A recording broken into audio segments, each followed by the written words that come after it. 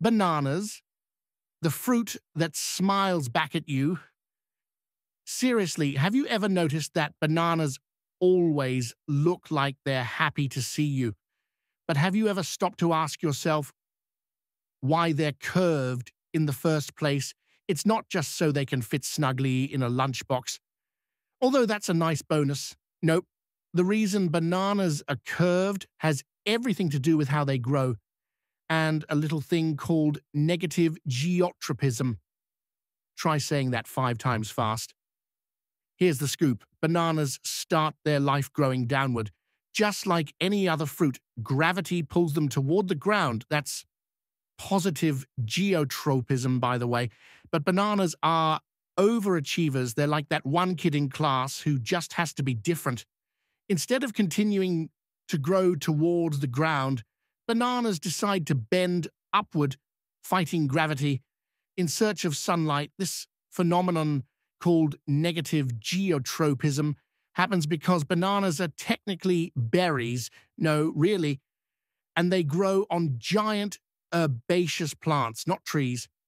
As the fruit develops, it hangs down from the plant, but then the cells on the bottom side of the fruit start growing faster than the cells on the top. That imbalance forces the fruit to bend upward, like it's reaching for the sun. It's basically the fruit's way of making sure it gets enough light for photosynthesis, even though the fruit itself doesn't do much photosynthesis. Bananas are weird like that, but why bother curving at all?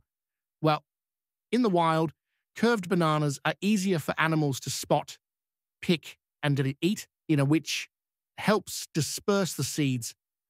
Although, let's be honest, modern bananas are seedless, so that's more of a historical footnote. Another fun fact, the banana you buy at the grocery store is usually a Cavendish, a cultivated variety that's cloned because, well, nature couldn't quite figure out how to make a tasty, seedless, disease-resistant banana.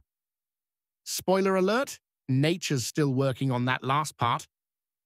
So next time you peel back that bright yellow skin, remember you're holding a fruit that literally defies gravity, a snack that's been engineered by nature and a bit by humans to look like it's always in a good mood. And hey, if bananas can bend over backwards to get sunlight, maybe we can take a page from their book and reach for our own sources of light. Just don't try growing upwards unless you're a banana.